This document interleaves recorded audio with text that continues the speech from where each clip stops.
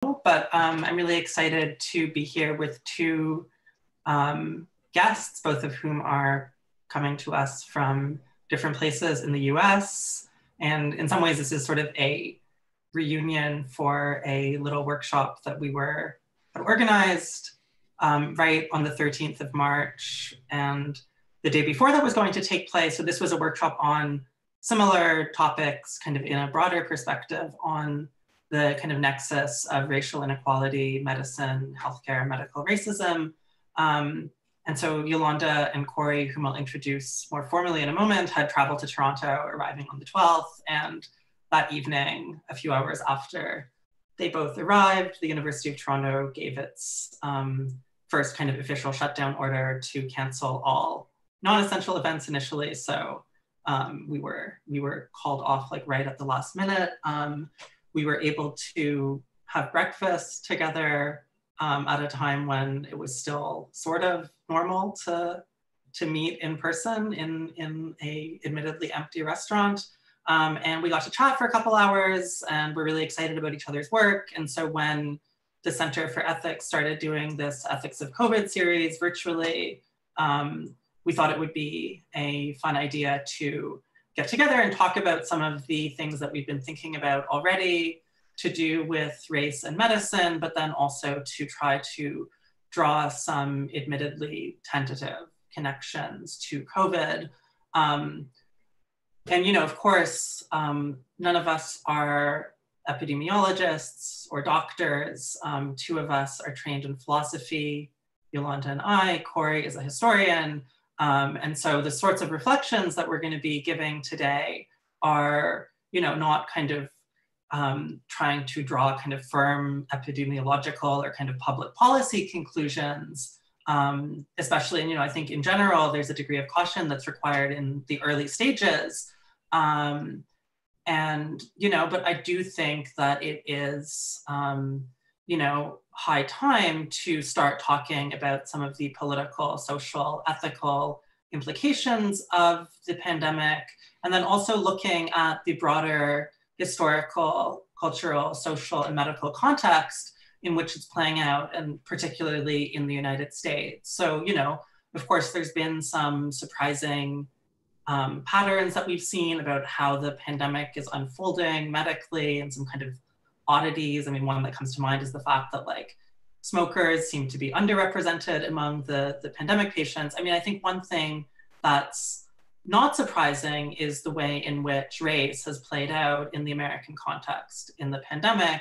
And so, you know, what we've seen is how the people who are most affected tend to fall into precisely the racial demographics in the US who traditionally have the least access to healthcare and have been subject to longstanding medical discrimination. So, for example, in New York City, which is the epicenter of the pandemic, there have been reported death rates of African Americans at about double the rate of white New Yorkers, and Latinos in New York at about 1.5, a little over 1.5 times the rate of white New Yorkers.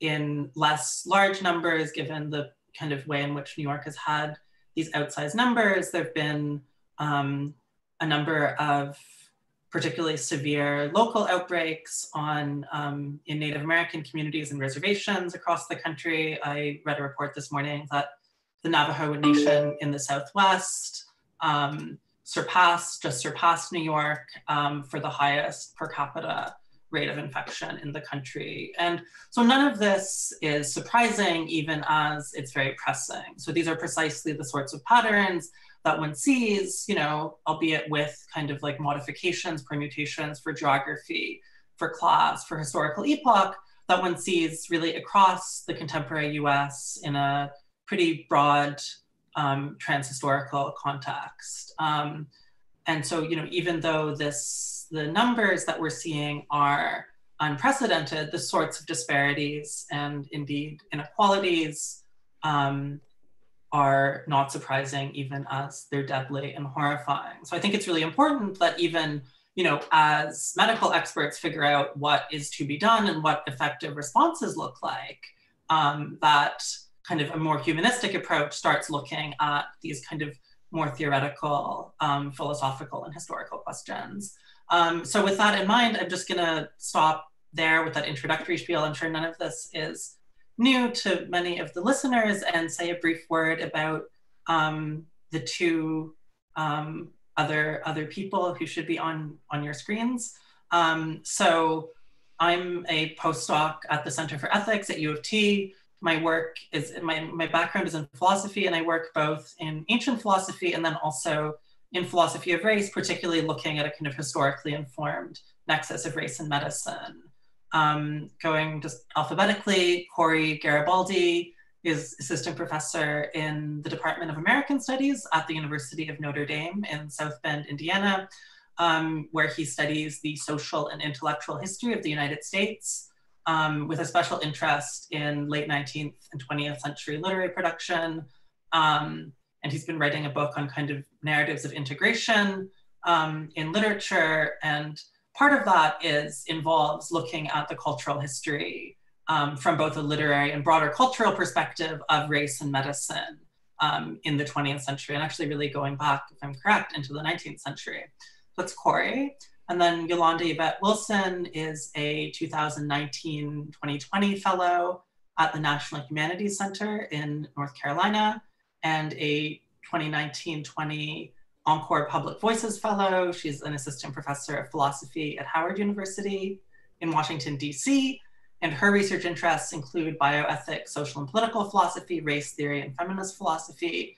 She's broadly interested in the nature and limits of the state's obligations to rectify historic and continuing injustice, particularly in the realm of healthcare, and developing an account of justice that articulates specific requirements for racial justice in healthcare at the end of life. And Yolonda's work, we've just met in person, but her writing has been really, I think, an important intervention, and like both really kind of helpful in my own thinking, but also in the field, and kind of thinking about bringing in questions of race, racism, and racial inequality into the kind of academic philosophical subdiscipline of bioethics. And some of those kind of articles, I think, really have this reorienting force. So anyway, I'm really excited to have both of you with me at a distance. And basically, so the way this is gonna work is that each of us is gonna talk for 10 or 15 minutes. And so we're gonna go Yolanda, myself, and then Korey for no particular reason, but it kind of moves from philosophy into history, I guess. And then we're going to move into a more kind of unstructured discussion between the three of us, but also I really hope with some participation from you, whoever you are that are viewing. And so of course this is being streamed live on YouTube, so it's not gonna be like a Zoom audience participation function, but there's like a live comment stream on the bottom of the YouTube video. And if you have a question, a comment, a concern, you'd like to kind of like pose something about what we've said, or kind of like prompt to kind of like look at something else, I really encourage you to make a note of that. And so I'll be checking the YouTube stream, and hopefully we can get some kind of like feedback and construction from the viewers. Okay, so I think that's all. I'll say that again when we move into that second half. And for now, I guess I'll invite Yolanda Wilson to talk for a while. So thank you so much, Elena, for organizing us and bringing us back together, even after we couldn't come together in person on March 13th. And thank you, Marcus, for the format. And I look forward to having our kind of rich discussion that we've kind of had a couple since we finally met in person. So Korey, I'm just glad that the three of us can come together. As I kind of noted when Elena and Korey and I were chatting earlier this week, the two of them are the last people that I actually had a sit-down meal in a restaurant with. And, you know, it's really interesting that has been the kind of change that has happened in all of our lives, but this feels full circle in a different kind of way for that reason. So I'm going to read a few remarks. I'll talk a little bit. I'll read a little bit because I'm sure no one just wants to hear me read for 10 or 15 minutes, but I wrote some things down just to kind of keep myself organized. So I know that things function a bit differently in Canada, and I'm imagining that a good chunk of the audience is watching from Canada or has some connection with Toronto in particular. And so I just wanted to kind of put a pin in that. So most of what I'll have to say is centers in the US, particularly with regard to healthcare, health systems, data gathering, et cetera. So I just want to kind of put that caveat there from the beginning. So when it first became clear that COVID-19 was going to hit the US hard, right? You know, because initially I think some of the conversation was, oh, it'll just be like a bad flu season. And I think it became clear that that's not where we were going to be with COVID-19. So a lot of scholars in public health, epidemiology, medical sociology, and the like, and also others who work broadly in race and racism and health disparities, were particularly interested in how the numbers were shaking out in terms of who was contracting the virus, who was getting the sickest, and who was dying. So this is important information to have for a lot of reasons, including kind of research and other kinds of interventions, including developing a useful public health response, right? In addition to maybe vaccine development, other kind of resource allocation, and also thinking long-term, right? Thinking about funding for hospitals and clinics, and also thinking about public health messaging for the future. So there are just kind of important reasons that we need to be clear about the numbers for kind of research and intervention reasons. Okay, so to broaden this lens a little bit, right? So we want to be clear about the number for those reasons. To broaden this lens a little bit, we also know that health status is at least partially socially determined, right? So those of us who do this work know that where you live, what kind of work you do, whether you have access to a grocery store, for instance, all of those things make a difference in how healthy one is or in one's life chances to be healthy. All of those things matter. How much? We know it's not insignificant, right?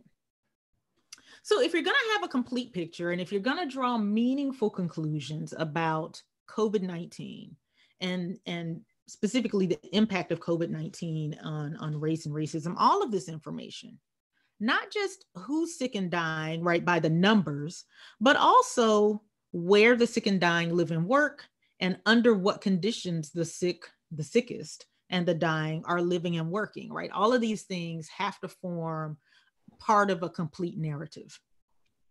But a curious thing happened once we started seeing the numbers. So actually, this wasn't curious for those of us who work in race and racism, but for a lot of people, this was curious, right? In fact, a lot of people predicted it, right? People who do this kind of work in racial health disparities predicted it. So as the numbers revealed that those who were Black and or Latinx, and then later, as Elena pointed out, Native American, right? We're starting to see those numbers over the last month or so just really skyrocket, right? As the numbers reveal that those were the groups of people who were disproportionately affected, the public response, particularly among whites, began to shift. So the language of crisis began to be replaced with the language of personal responsibility. The idea that we were in this together and needed to do things like stay home, limit all non-essential travel, or wear masks for the sake of everyone, especially those who were most vulnerable, became an infringement on freedom. So I think what I'm going to talk about a little bit is the notion of what I'm calling the public we, and what this public we entails.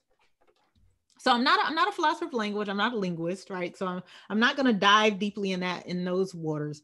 But I'll just say, right, the pronoun we is both inclusive and obscuring.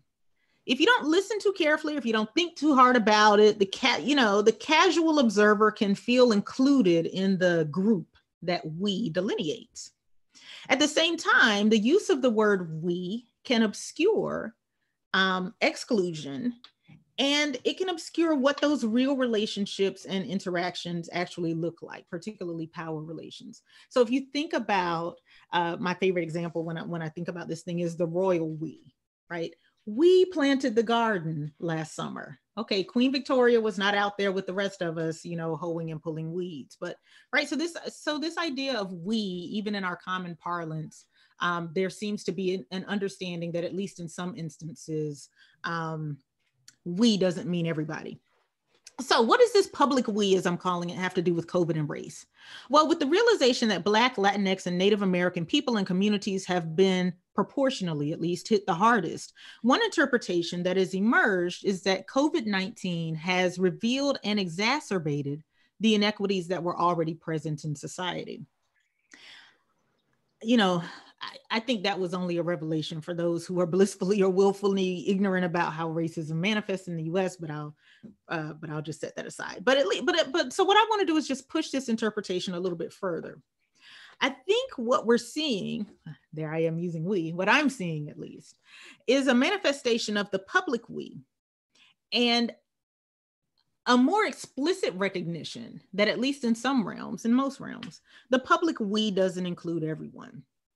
So how do I mean this? Well, I want to think about, and this is kind of Elena's area a little bit with the ancients, but the ancient Greeks had this notion of the polis, right? And the polis is largely delineated with geographic boundaries, right? It's literally kind of marks the city-state and what's outside the city-state. So in the city-state, in the polis, is where the business of governing happens. This is where the deliberation about the public good happens.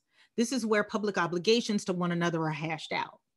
But the Greeks are very clear, right? The mere fact of being a human who lived, worked, moved, or otherwise existed within the geographic confines of the city-state did not necessarily make one a member of the polis.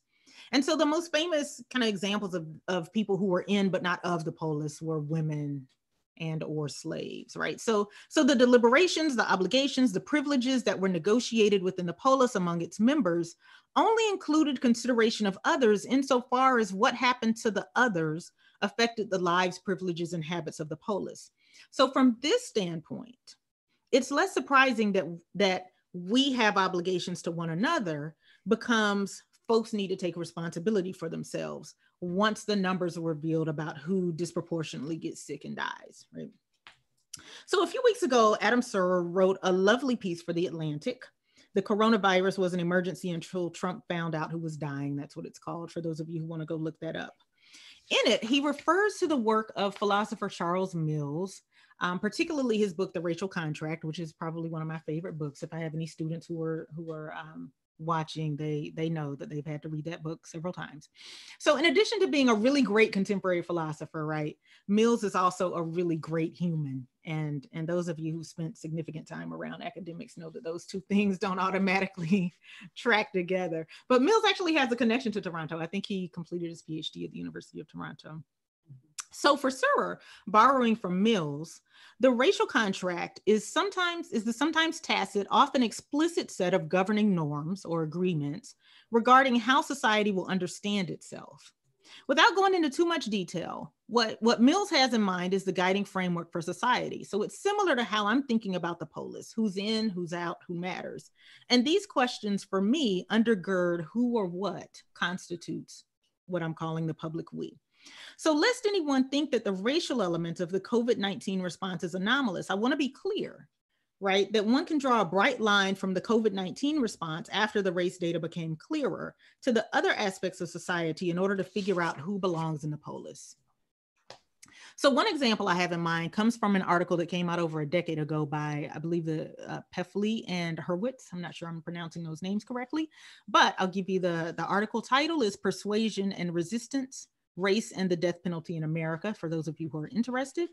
So Peffley and Hurwitz used national survey data to gauge Americans' attitudes about the death penalty. It turns out that when white Americans learned that the death penalty discriminated against Black people, they became more in favor of it. So Peffley and Hurwitz theorized that this attitude can be largely explained by white associations between Blackness and crime. However, if you remember the images of prisoners in New Orleans being left on bridges to die right before Hurricane Katrina made landfall, right?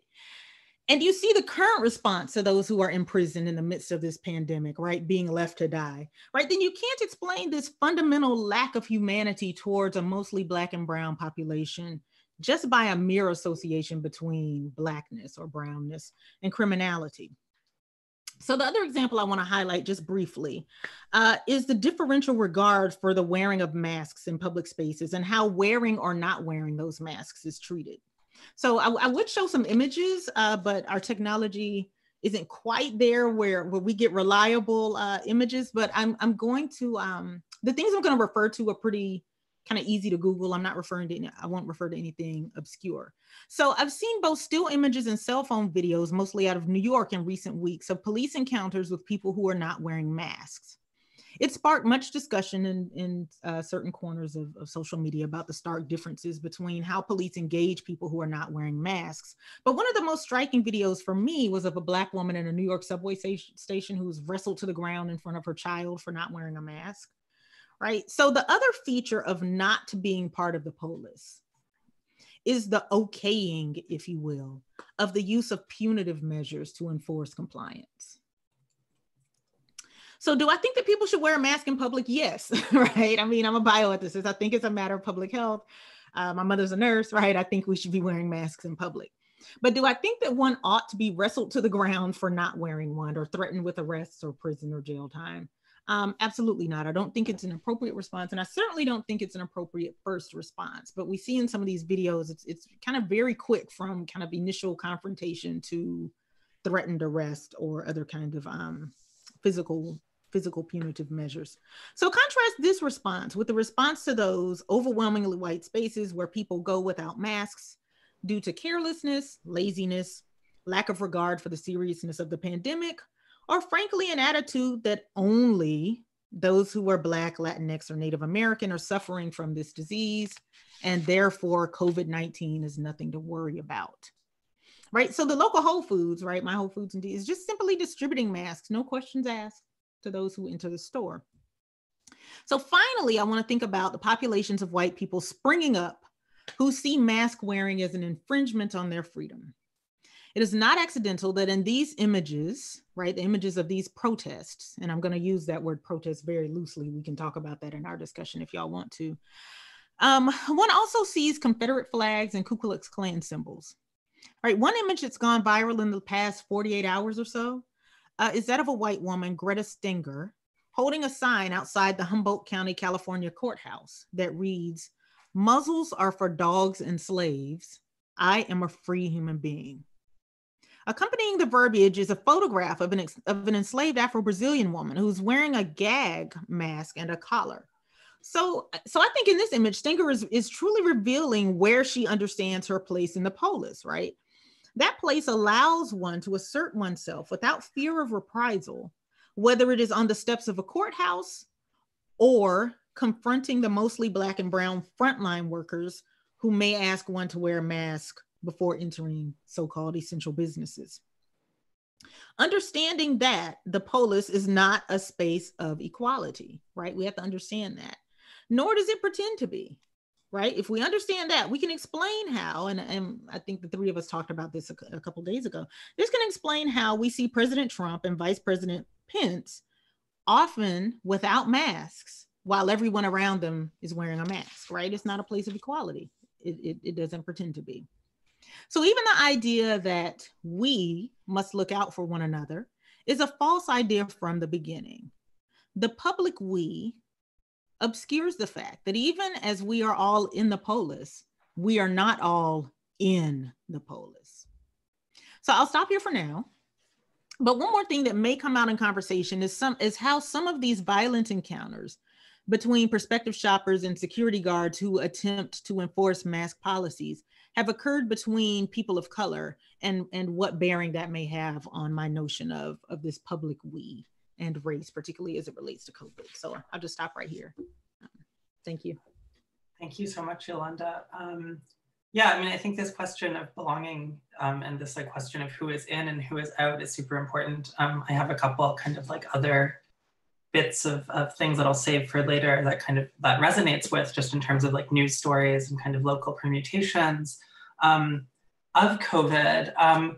I am going to talk for a little while about a sort of different angle. And so what I want to do is connect some sort of historical investigation I've been doing. And I mean, it's sort of straddling, I guess, the boundaries of history and philosophy, insofar as I'm not a historian. And I'm kind of interested, though, in looking to history and kind of historical moments and kind of conceptual schemes from all epochs to think about sort of like how we should analyze and perhaps even kind of like approach the situation politically. And so I've been looking at instances in the US American 20th century of access to emergency care specifically, starting in about the 1910s. And I'm going to talk a little bit about the sorts of patterns that I think are kind of revealing about the way in which, first of all, the way in which healthcare is racially unevenly distributed, say. But I think the kind of perhaps, if we want to call it a lesson, or if we want to call it sort of a prompt for thinking about COVID, is thinking about the ways in which narratives or stories that are told about racial disparities. And in particular, I'm thinking about the sorts of stories that are used in order to garner political support for addressing racial disparities, the way in which those play out historically, and in some sense, even though the underlying conditions and mechanisms of discrimination have changed a lot in the past 80 or so years, which is what I'll be looking at first, a lot of the ways in which individual stories are kind of used, often very effectively, to stand in for kind of broader patterns that are perhaps less visible in the Gestalt have remained kind of relatively constant. And I think that those come with political advantages in terms of, most political movements always coalesce around a particular rallying cry or catalyst.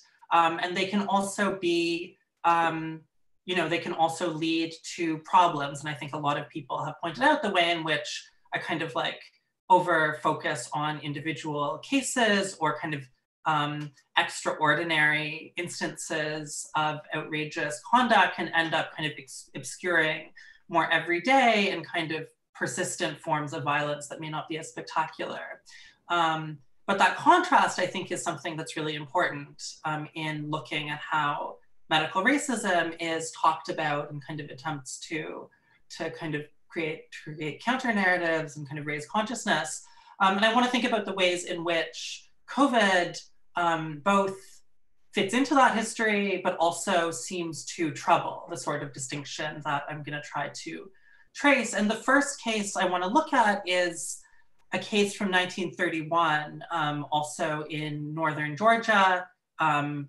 Georgia obviously being one of the kind of key loci of precisely the kind of tensions between, the kind of notion of kind of like freedom and personal responsibility with this racial and indeed racist undertone. So basically, this is a story of a young woman called Juliet Derricott, who was the Dean of Women at Fisk University, a historically Black college in Nashville. And she was a fairly kind of well-connected and prominent activist affiliated with the national NAACP and had worked for the Young Women's Christian Association in kind of global missionary activity, had traveled and spent time in Japan and India, I believe.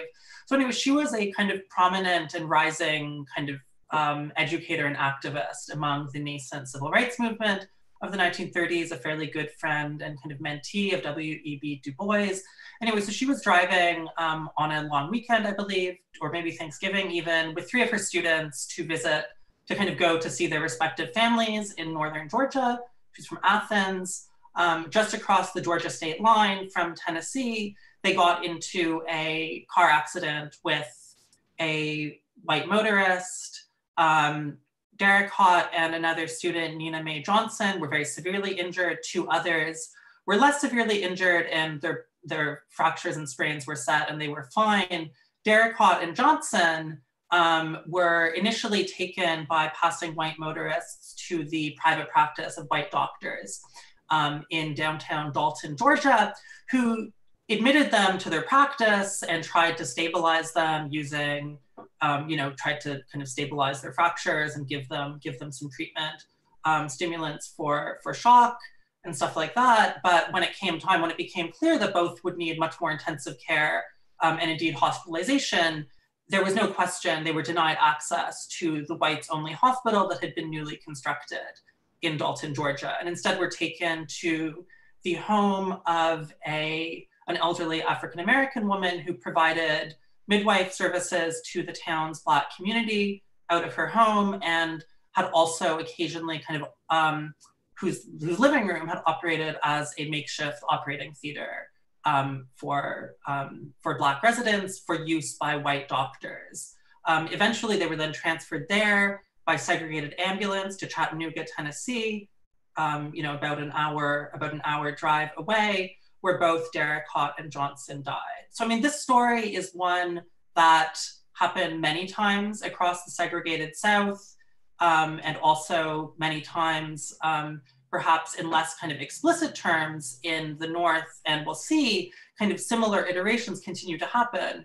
What's remarkable about Darracott's story is not so much the kind of details, horrifying as they are, just as the details of COVID are not so surprising, but the way in which this became taken up as a story and indeed a rallying cry for political organizing. So this is, of course, in large degree due to Darracott's large network among the NAACP, the Christian Students Movement.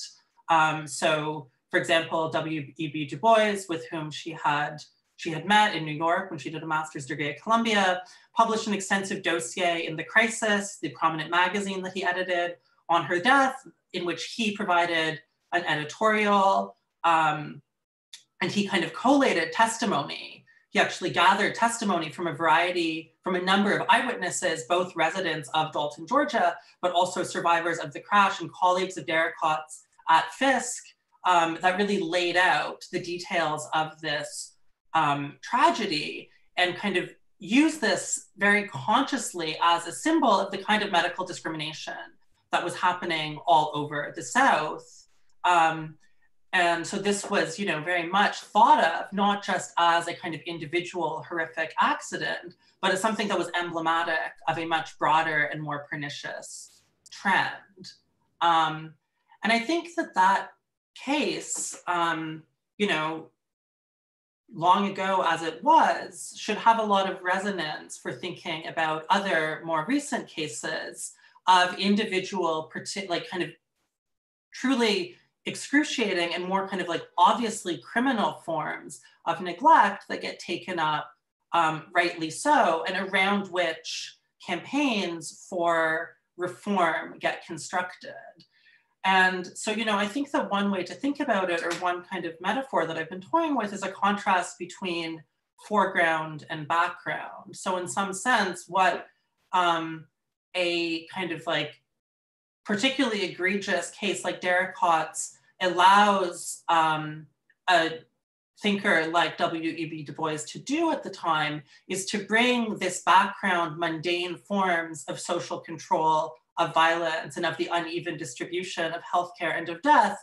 This case kind of crystallizes that into a particularly kind of clear-cut form of political and moral violation, and it allows those background factors to be brought to the fore. And I think that's a really important, kind of role that these stories play. And I think they continue kind of these individual stories and kind of individual cases continue to have that kind of resonance. I mean, I think before I turn directly to COVID, I want to note what is kind of at issue with this. So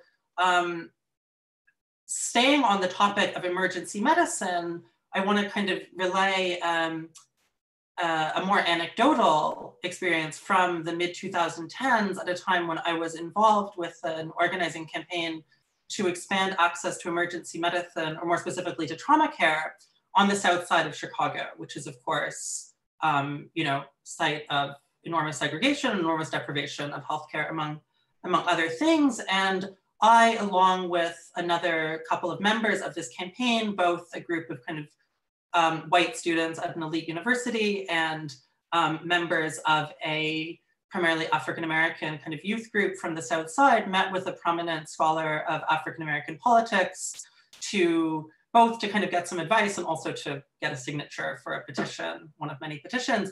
And I think there was this challenge that this professor posed to all of us, which at the time everyone was kind of unimpressed by, but I think in retrospect was meant to be precisely a provocation to grapple with these sorts of questions. And basically the kind of question was, that this story is awful. These stories of people who are in car accidents or subject to gun violence, those are horror stories, but the numbers aren't that big. And if you're really interested in improving access to medical care and fighting medical racism, why are you focusing on this? Why not diabetes prevention? Why not increasing access to good grocery stores? Why not increasing kind of like primary cardiology?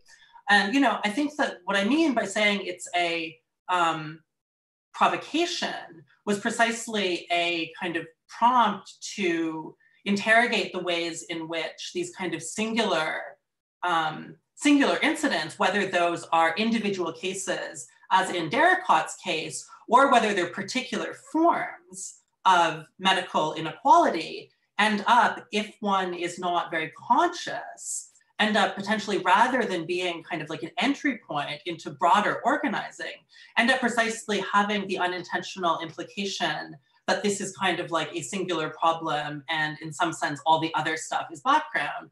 And so I think a structurally analogous kind of concern that a lot of abolitionist organizers, for example, have is that the focus both on for-profit private prisons and then also and relatedly on so-called nonviolent drug offenders, even though that's a way to kind of generate public outrage about mass incarceration and indeed to draw in otherwise skeptical liberal audiences as to the importance of fighting mass incarceration, incidentally has the effect of setting back organizing if one is not careful to articulate that private prisons and for-profit prisons are a tiny fraction of represent a tiny fraction of the prison population, and similarly to actually engage in a national program of decarceration in the US, focusing only on kind of so-called nonviolent drug offenders is going to be, it's going to do something, but it's not going to go nearly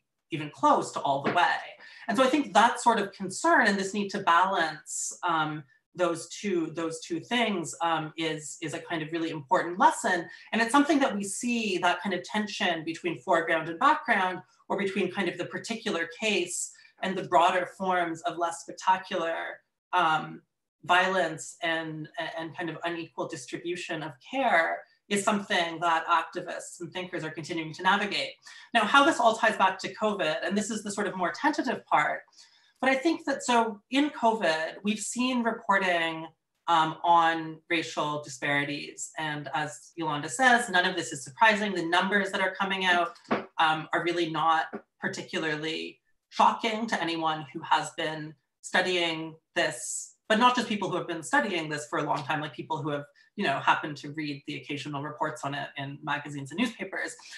So, I mean, none of this is shocking. And so we have these statistical patterns, kind of reports on where this is being distributed. And, we do have cases of particularly kind of like egregious forms of medical neglect with COVID, right? So there are cases of doctors simply ignoring the symptoms of Black and Latino patients in New York. We have hospitals that are criminally underfunded. We have high rates of uninsurance. And those are important things to talk about. Those are, of course, like these kind of particularly localizable forms of violation are going to be, those should be reported. I'm certainly not saying they shouldn't, but the sort of massively unequal death that we're seeing across the United States can't all be attributed to those sorts of particularly striking forms of discrimination. So we're gonna have to look at things like, we're gonna have to look at these kind of more diffuse patterns, rates of insurance, rates of underinsurance in particular, access to primary care facilities, and then of course the existence of pre-existing chronic underlying conditions that are produced by precisely those sorts of patterns.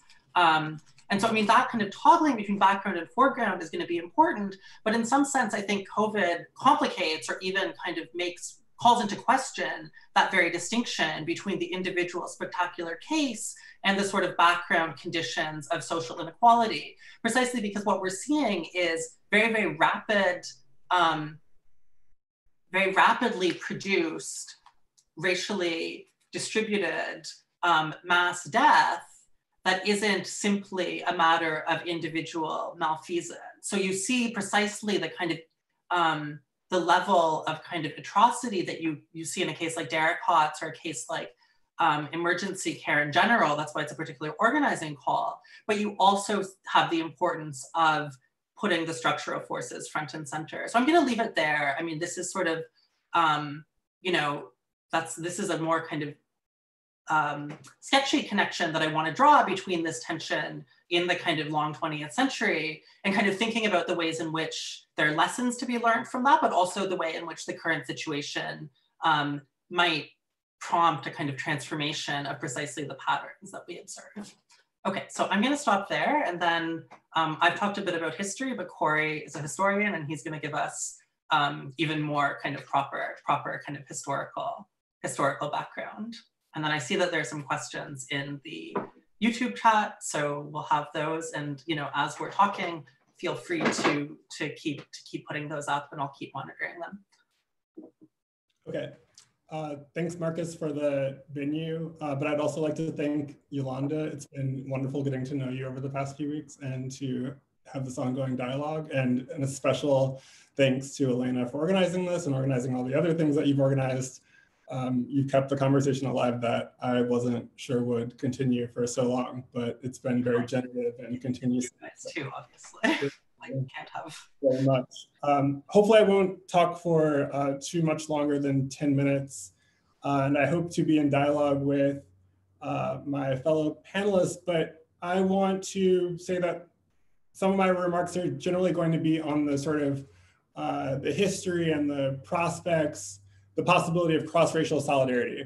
So that one of the things that is apparent to me, both from our ongoing conversations, but then also sort of my own monitoring of the recent epidemic as someone who's a non-specialist, someone who's a historian, someone who works on literary history, is that we can't solve the current epidemic and the current inequities that are haunting the United States by sort of relying on these older sort of systems of Jim Crow, right? That we need Americans of all racial backgrounds, all groups to come together to acknowledge each other as humans, as fellow citizens, to be thinking in terms that are not xenophobic, but ones that are inclusive if we are going to find solutions to minimize death, minimize suffering, all sorts of questions and tensions and problems,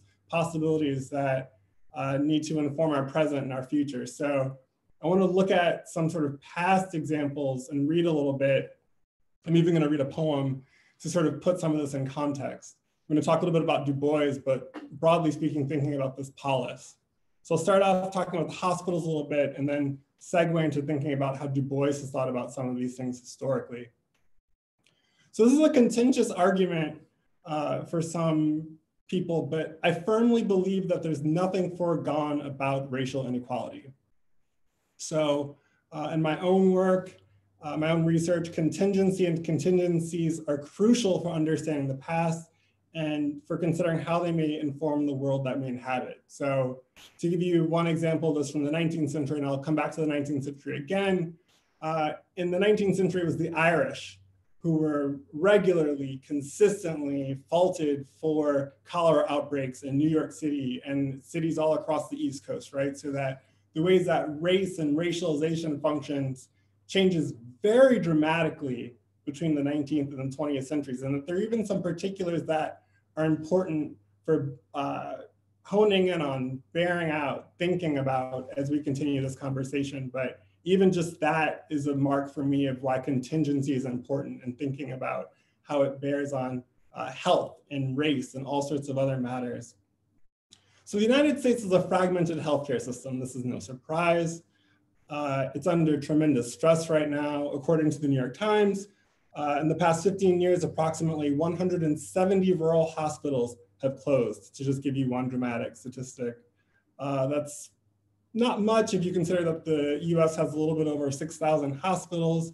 But one of the things that's a problem is that there are massive inequities in how much cash these places have. So countless accounts recently talked about the dire need for cash infusion for American hospitals. And that's not actually going to be allocated based on current need, as just one sort of glimpse into inequities that we'll be grappling with in the coming months, and of course in the coming years if more hospitals continue to close. One of the things that I've looked at with Elena over the past few years is the ways that a lot of these disparities are embedded into the actual development of the American healthcare system, and in particular the development and the infrastructure that the finances that goes into American hospitals, right? In our case, we looked at that in the development of the University of Chicago's Medical Center in the early 20th century. This is a privatized system, it's segmented, it operates on a competitive business model. This is something that stretches back to the late 19th century. So there's nothing distinctive about that in terms of being something that's particular to the present, but something that goes way back to the past. Free enterprise as an ideological commitment clearly informs our present. In a draft of a speech titled Social Medicine, delivered to the College of Medicine at the University of Illinois in 1950, W.E.B. Du Bois summarizes a paradigm that eerily anticipates our present. So I'm going to read from the speech that he gave at University of Illinois in 1950. This is W.E. Du Bois. Freedom, the American way of life, private initiative, free enterprise, and democracy are the slogans and catchwords which are in familiar and constant use today. They appear axiomatic and self-interpreting at first sight. We want to be free. We want to go where we please, when we please, and do what we please. We do not live to have policemen ordering us about, or chairmen stopping us from talking, or governments loading us with laws. We want the right to make our own plans, plan our own lives, and set our own goals. We want all avenues of advancement and accomplishment open to us and kept open. We want a voice in our own government. We want to elect officials whom we favor, and we want the way kept open to Congress and the presidency. This is the American way of life. The difficulty with it is that it's not true and cannot be true.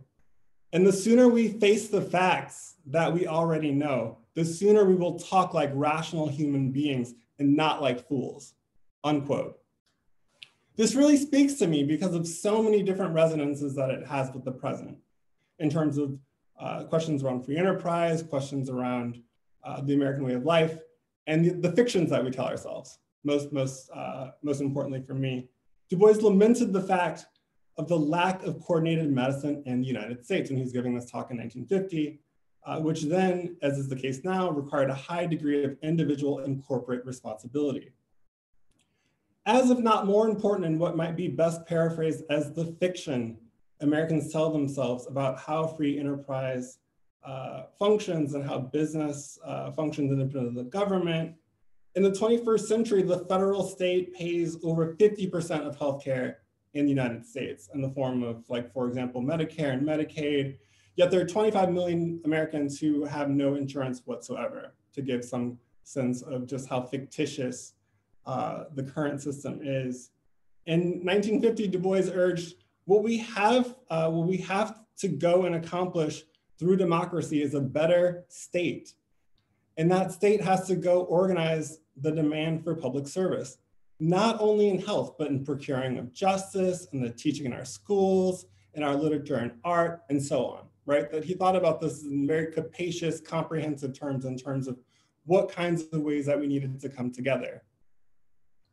Now, from here on out, I'm just gonna hone in on ways that he was informed by one of his most important mentors at Harvard College and after Harvard College, William James, a philosopher. So I hate to be treading on the shoes of the philosophers here, but one of the things that's so striking to me about William James, whose own family comes from an Irish-American background, his grandfather was a second-generation Irish immigrant, it really informed the ways that he actually brokered connections with Black students, with Jewish students, with queer students like Gertrude Stein, W.B. Du Bois, Alan Locke, and the list goes on. I'm gonna read a poem that one of his Black students wrote him, who he was very close to in the 1890s. 85 years earlier, before Du Bois' speech in 1865, Du Bois' most influential professor at Harvard, William James, was gathering his thoughts on related ideas. A year after enrolling in Harvard Medical School, training as a doctor, he wrote his parents home that year, "Almost everyone here is a Negro or a Negress, which words I perceive we don't know the meaning of," unquote. And that what he was saying is that the ways that we racialize persons is something that we don't even properly comprehend, right? So that he was traveling in Brazil with Louis Agassiz, who is an infamous racist who's promoting notions of polygenesis rather than monogenesis. So the idea that we come from different sort of branches of biological branches rather than from the same one, right? So that he's challenging the person that he is traveling with in a very respectful way, and that he doesn't call Louis Agassiz out on this trip in Brazil, but that he's thinking out loud, right? These are the kinds of things that are going to go into him brokering connections with Black, Jewish, and queer students at Harvard as just one example. So that one of the ways to understand how much this was important to Du Bois when he was a student, he talked about it for decades. To give a couple quotes, he says that Du Bois, when he arrived at Harvard, he was fortunate enough to land squarely in the arms of William James, for which God be praised, unquote. Another quote he gives, he says, quote, "I was repeatedly a guest in the home of William James. He was my friend and guide to clear thinking," unquote. To give you one more example of a Black student who's thinking about this and thinking about how William James taught him to think while he was a student at Harvard. This is To William James by Leslie Pinckney Hill. He included it in a book of sonnets titled The Wings of Oppression in 1921. To William James, I don't read poetry. "Devotedly he watched the silent stream of consciousness, and from the shifting brink, in lucid phrase taught thousands how to think. No straitened logic's thrall, he prized the gleam of truth in all experience, the dream. To him was precious too, he dared to link reality with wonder, and to sink the plumb of thought down where all mysteries teem. Where's the light we know upon his face, the zest for knowledge, searching and intense? Gone out for in darkness, deep and strange, or do they now at last find scope and place? Where Thales still propounds the elements and Heraclitus broods, 'tis only change." So I'm gonna stop here as a provocation. It's powerful to me what it would mean to teach people how to think both scientifically, philosophically, artistically, linguistically. All of these things seem to bear some interconnections that Du Bois was certainly picking up decades later when he's talking about social medicine in Chicago, that those roots lay with someone who also was expansive in his own thinking, his own mentorship, his own care and regard for people in his community. I think that there are lessons that we can take from that. To give one example, Gertrude Stein's Yolonda, a novella-linked story at the center of her first novel, to go back to the ancients, the Yolonda character is based on, at least like it references Melantho from the Odyssey, marginal character, but someone who's certainly important. But that the characters at the center of that novella love story of two Black people are a doctor and a nurse. And they deliver babies in a Black neighborhood in Baltimore, which is something that William James encouraged Gertrude Stein to do at Johns Hopkins, right? So that she's doing this work and she's writing about it.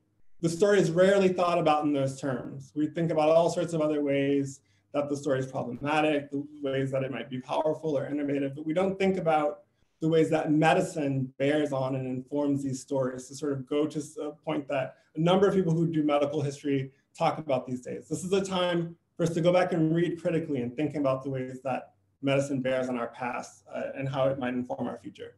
Thank you.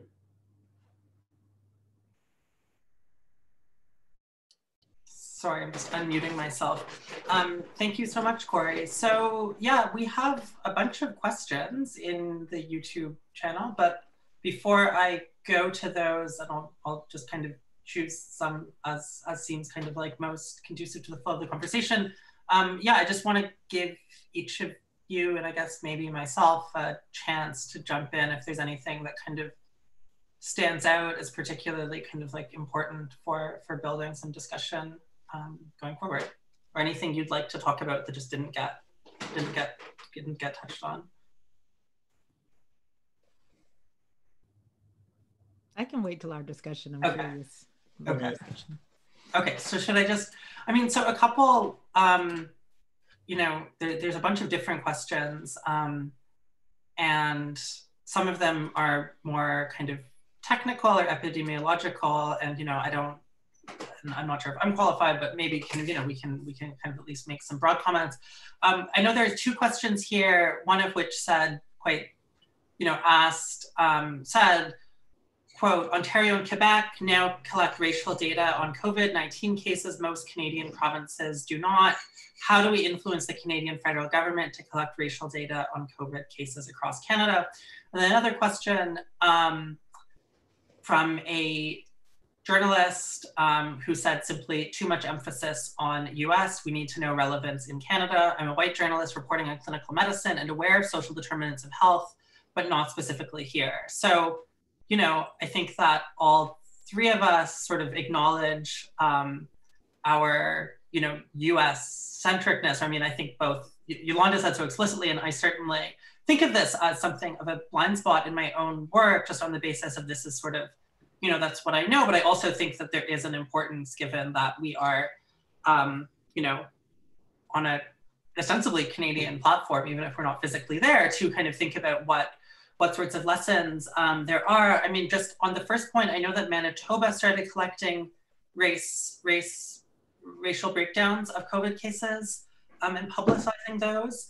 And I mean, one real question, and I mean, lesson for Canada is that there's a very different, you know, there's two questions, one of which is the sorts of patterns that are emerging in the US and to what extent those are emerging here, and what are the sort of similar, you know, what sorts of similar dynamics are playing out. But then of course, it's hard to even, you know, we know that very similar kind of medical inequalities exist in Canada as they do in most countries with racial stratification and hierarchies. Perhaps all, I mean, that's probably one of the kind of key aspects of a racially hierarchical society.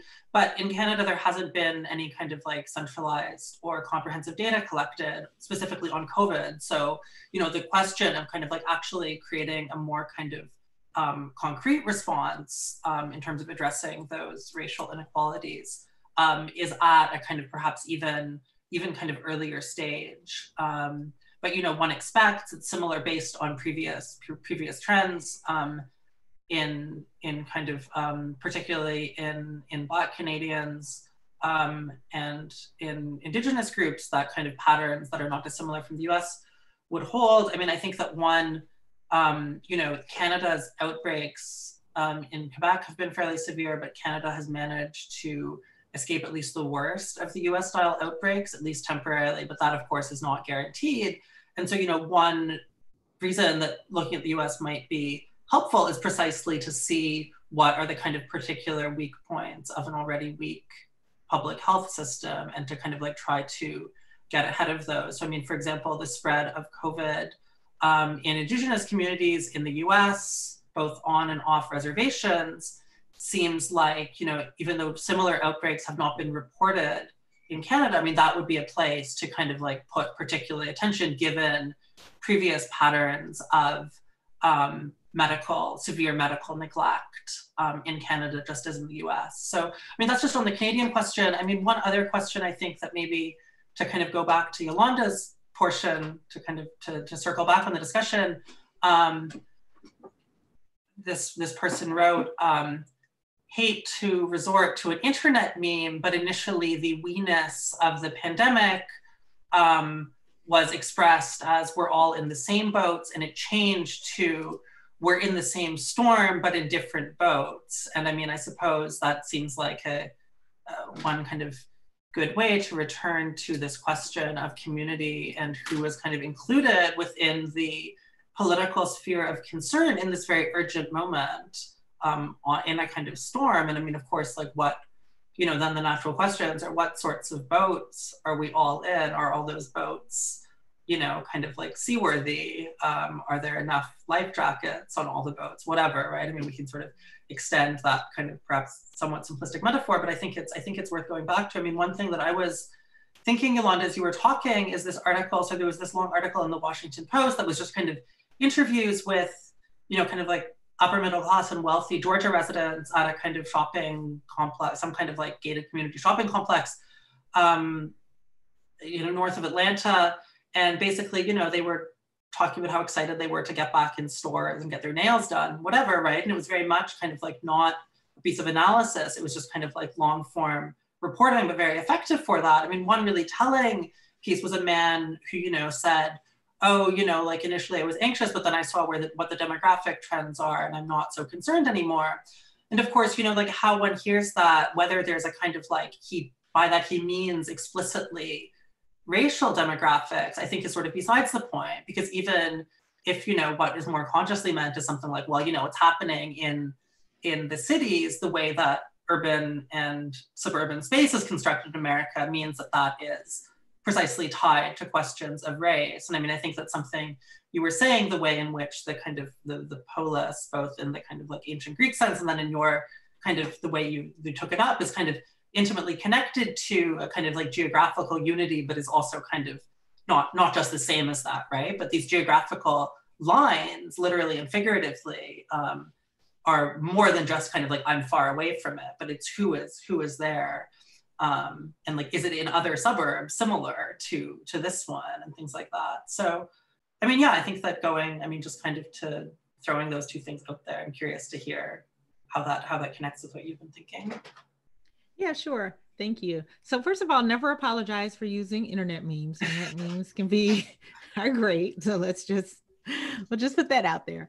The boat metaphor, right? So what popped into my mind was that scene in Titanic where, God, it's an old movie, and God, that movie was a long movie, but there's this scene, right, where the first class passengers, of course, get the first crack at the lifeboats.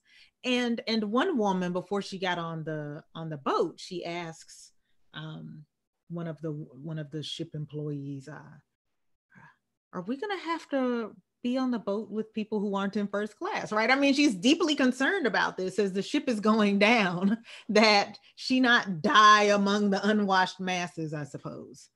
And so, you know, if we take up this notion of different boats, right? I mean, I think that's potentially interesting. I would say sometimes I'm not even sure we're in the same storm, though. I mean, right?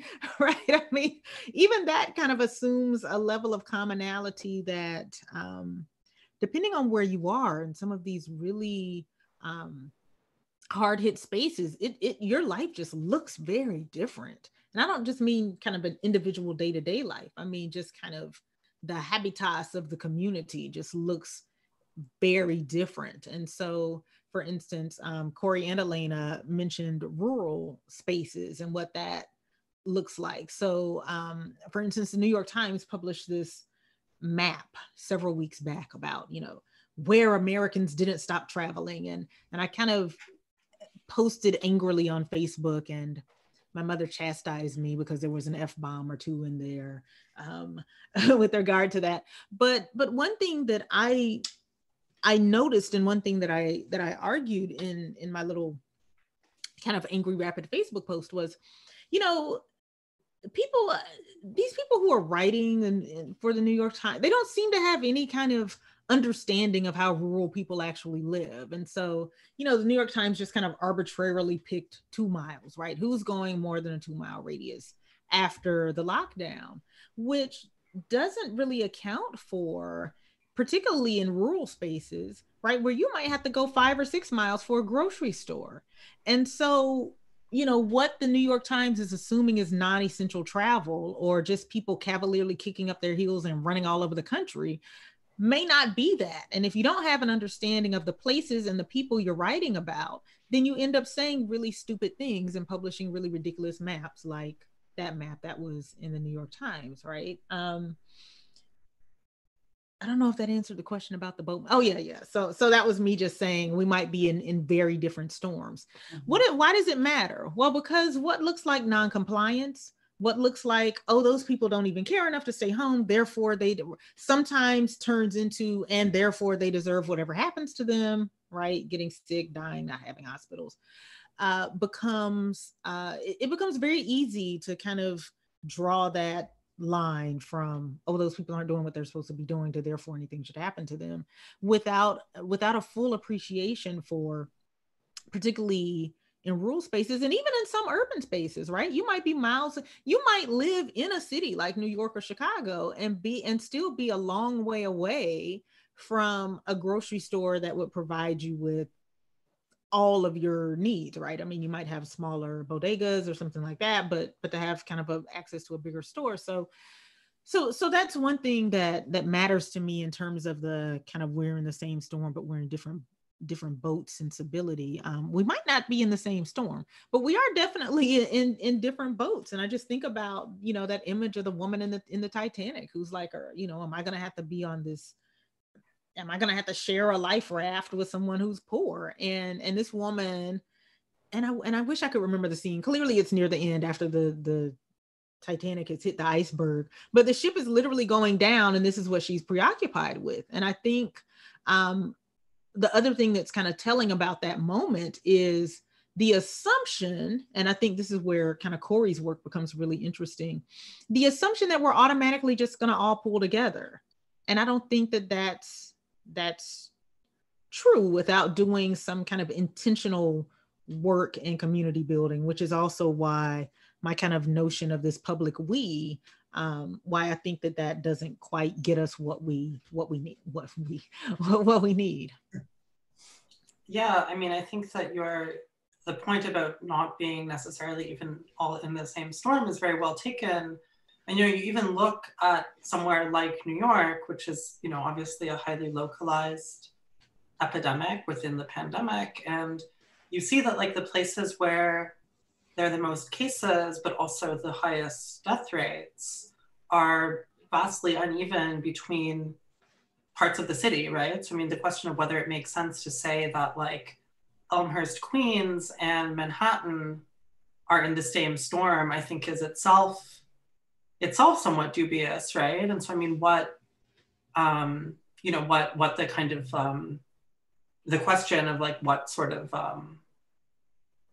what kind of, like, what that metaphor implies about commonality, I think it does get at something, right? And I think part of what it gets at is that it's used. I mean, when you say the rhetoric of saying we're all in the same boat, that's a way of kind of invoking a collective action that we need to pull together and do something about it, right? And to say that we're in different boats is to say that kind of, like, breaks down. And I suppose the question is, like, what if we're not all in the same boat and aren't perhaps even all in the same storm, precisely, like, what collective action would look like, right? And, like, what solidarity might look like, even when, like, it's not the health, it's not kind of like my health at risk when it's someone far away, right? And so it's not just a matter of saying, well, you know, like, I'm wearing a mask to protect others. I mean, that's fine, that's good and important, but it's also, I mean, the real like harms are happening in very localized ways, right? So thinking about not beyond just this kind of like individual acts of solidarity with your neighbors, you have to think about what an act of solidarity with people that one might not even see, right? And so like how those coalitions, what Korey was talking about, can be built also in the absence of physical presence, right? Like what does organizing look like when one can't meet face to face? Like you can't come together for a demonstration unless you're like an anti-lockdown protester. Sorry, go ahead. It's very important for the trauma center at the University of Chicago, right? That after several years of organizing, both like university students who are coming from like relatively elite background, working across class lines, community lines, racial lines, to actually forge some kind of political movement together that actually then like generates a trauma center, which is clearly like in like critical use to this day, right? That a lot of the capacity that the University of Chicago is congratulating itself on has direct bearing on the fact that you've actually helped build that trauma center, right? That wasn't something, again, like to sort of think about like the ways that sort of like action function, that it wasn't inevitable that they were going to open up this $40 million facility. That you see a lot of institutions, most notably the recent case with the University of Pennsylvania opening a $500 million wing of its own hospital that's now become like a very important resource in Philadelphia. There's nothing inevitable about that being a resource for people that are suffering, like who are like low income, who might even be exposed to COVID, right? That the ways that we relate to like the specificity actually matters. I think it also in some ways is a provocation to sort of even think about the ways that we privilege data, right? That what does it do if I can read the New York Times every day and see these, you know, egregious, like heartbreaking statistics about ways that Black and brown people are disproportionately affected by COVID if I just go back to drinking my latte and like reading my books, you know? That in some ways it is a call to sort of like think about like, like what are like institutional possibilities? If you're thinking about sort of like, you know, states, organizations, if there's something that can be done at the local level, if there's something to be done in your block, right? That these are the kinds of things that people also need to be asking themselves in the face of these inequitable systems, I would argue.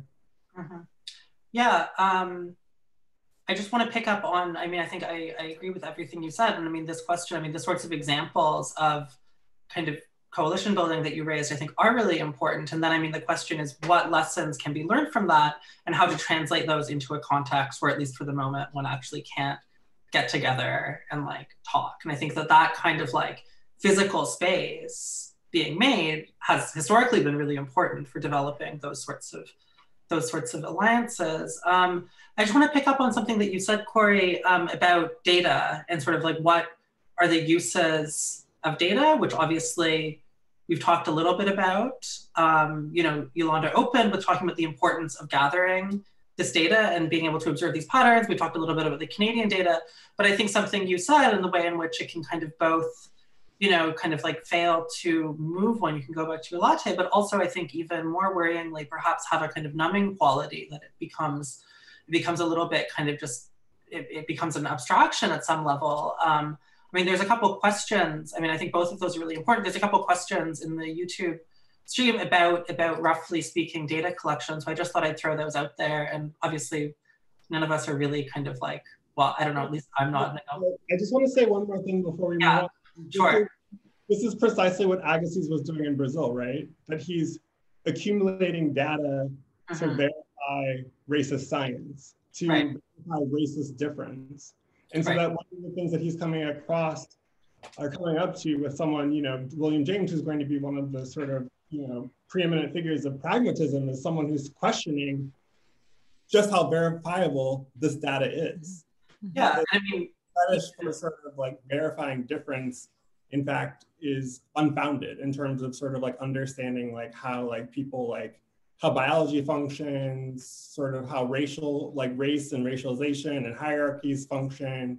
And so there really is something to be cautious about in terms of like how we want to document and how we want to assess and how that drives our own motivations. Right. Sorry. I mean, even when and if the data is verifiable, I mean, perfectly objective, I mean, what one makes of that, right? And like, so data collection doesn't happen. I mean, I think this is sort of, you know, to people who do kind of critical studies of medicine and science, this will be kind of an obvious point, but, you know, data collection doesn't happen in a kind of like standpoint neutral manner, right? And like how that data is deployed has an effect on what is collected. And I mean, kind of like talking about numbers independently of thinking about what one is kind of doing with them and what one is putting them in the service of, I think is a big mistake, right? So I mean, like, Yolonda was saying about the, yeah. Yeah, but I mean, sorry, go ahead. Oh, no, I'm just sitting here gesturing, right, and gesticulating. One thing that I also think about with the data conversation is, you know, we're three humanists, right, sitting here. And I think that there's, I think sometimes those of us, and I'll include myself in this, who do kind of bioethics or think about medical history, right? We think it's important that we can read data to prove to the medical people that we deserve to be on the stage too. But I think we also have to think about the tools that we have and the spaces, where we are, and the kind of work that we do, right? Creating narrative, understanding literature, right? That these all become equally important, and depending on what communities you find yourself in, right, might be more valuable to communities in which you move and you're thinking about these kinds of issues. And so, you know, I think you're right, Korey, that sometimes we do kind of, I think data is important. I mean, I wouldn't have opened my talk without thinking about what these numbers look like and getting clear about the numbers. I also think that narrative and story and storytelling and appreciating history and art and music can also give us a very different entree point into some of these conversations, particularly about COVID and about health disparities, and particularly if we're in other in all kinds of communities where that may not be gatherings of epidemiologists, right? Yeah, no, I think that's all well taken. Just throwing out a couple of kind of like concerns about data. And I mean, I don't think any of us will have like answers about the actual data or how it should be collected, but just sort of thinking, you know, more broadly about what sorts of data should be collected and what sort of concerns should be raised, right? So I mean, a couple of things. So one of which is, you know, how to design treatment and testing. And I think testing is this real kind of, has become this real kind of, you know, treatment, there's this question, you know, literally it's just like more beds, better access to doctors. I mean, that's sort of like, in some sense, I think maybe the easier question, testing, the two questions that I mean, I think are related are testing and contact tracing. So the first question on testing is how to design testing to include at minimum equal and at best a disproportional number of racialized people are included.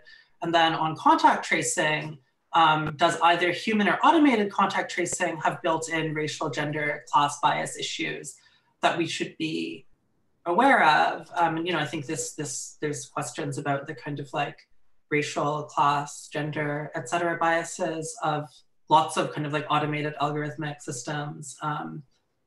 And those are probably salient here, about which I'm not super knowledgeable. But I mean, I think those sorts of questions, you know, yes, there's a question of like literally talking about like how data design on those things should work, but then also like the sorts of broader concerns I think are very salient when kind of the interface between data and kind of like, you know, genuine kind of like questions of political distribution and power.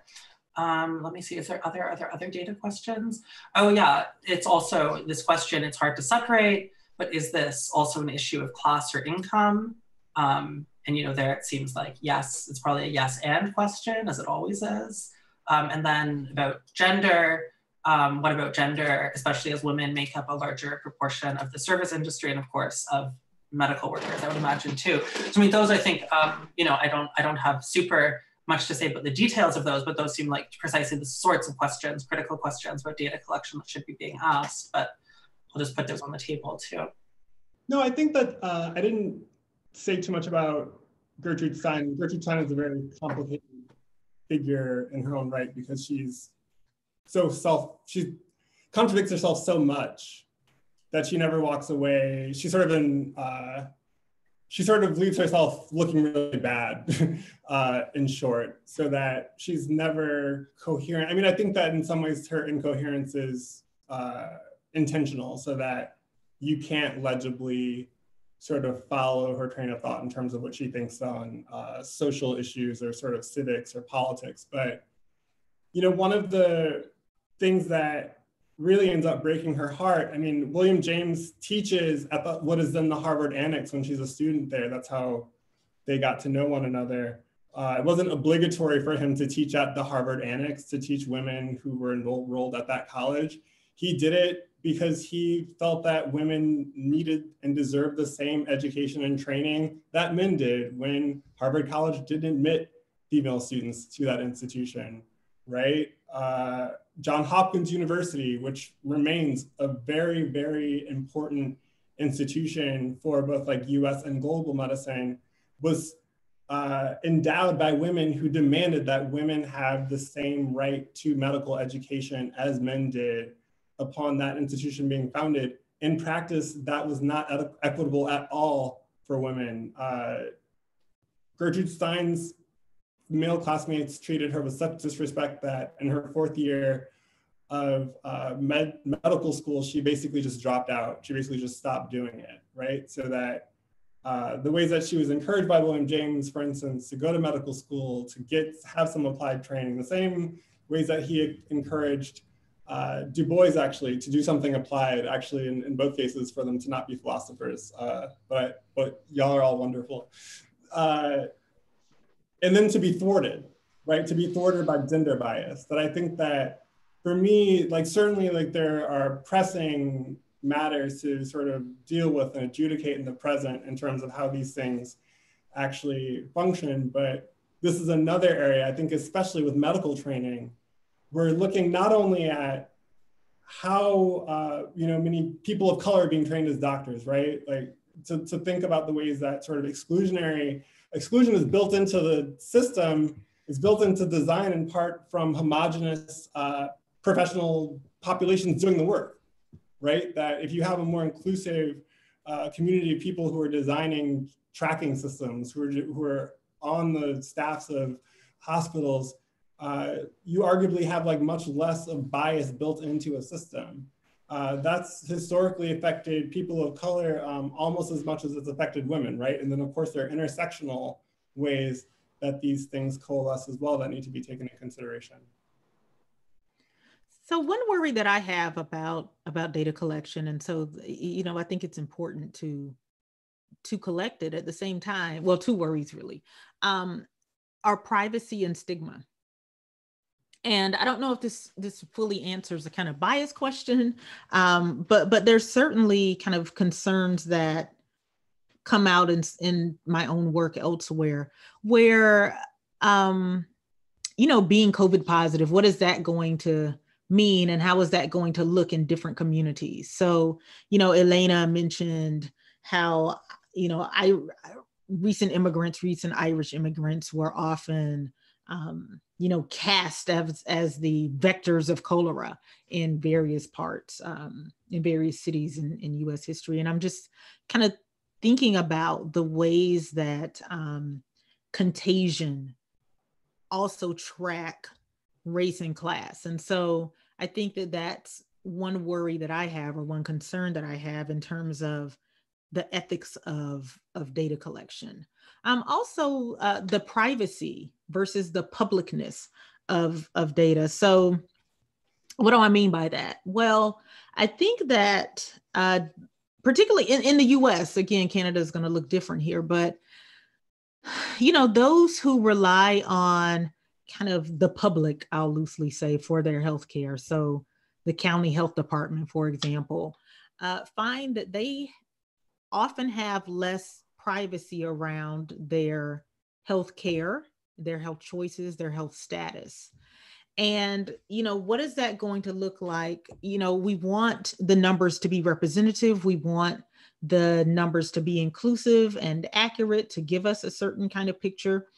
But I would be very concerned about ensuring that particularly people who rely on the county, for example, for healthcare and treatment and concerns to be taken care of in a different kind of way. So those of us who have private insurance, often without even thinking about it, or some of us don't even realize that our healthcare, the consequences of us accessing healthcare are different for us than they are for others. Dorothy Roberts has written on this a lot in Killing the Black Body, where she talks about drug use, prenatal drug use, for example, and how those who end up going to county hospital for labor and delivery are more likely to be reported than those who have private OBGYNs who do their delivery.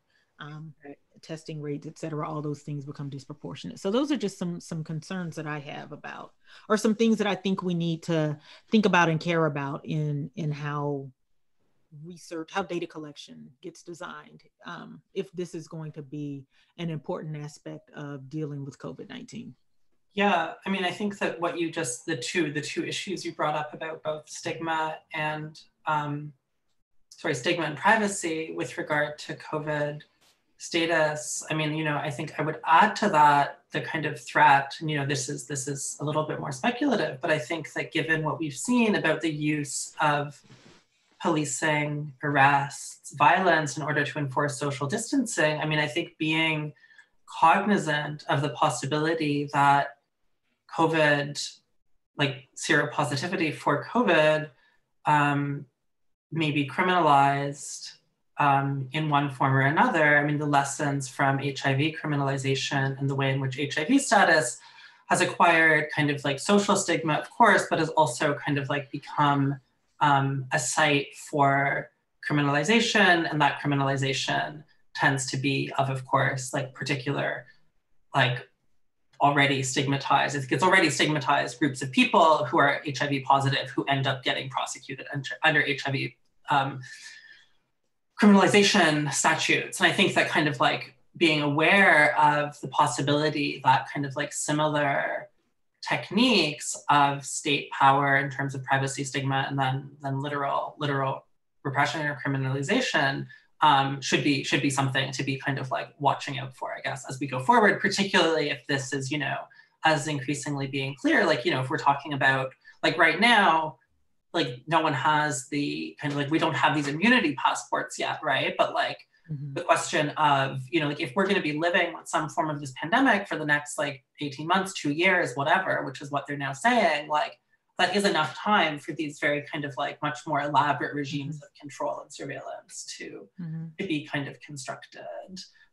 We don't have much more time, but I just want to, there were, just as I think that we've been kind of prompted to, like I guess at least acknowledge our US centricness and kind of thinking about the Canadian context, there were two comments on the YouTube thread about countries outside of North America, both in the kind of like, so-called and, somewhat useless term global South, which, I think it hasn't had this sort of scale of outbreaks yet, but what we're seeing in Brazil and then in Russia, which is, kind of the so-called historically the second world, whatever.